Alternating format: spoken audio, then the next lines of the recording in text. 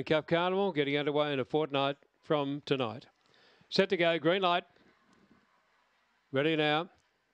Set, racing. Guarabale at the centre, jumped away fairly well, just burning out fast, going quickly now. Guarabale followed then by Miss Tickle as they turn to the back straight, and Devil 16 getting up on the inside.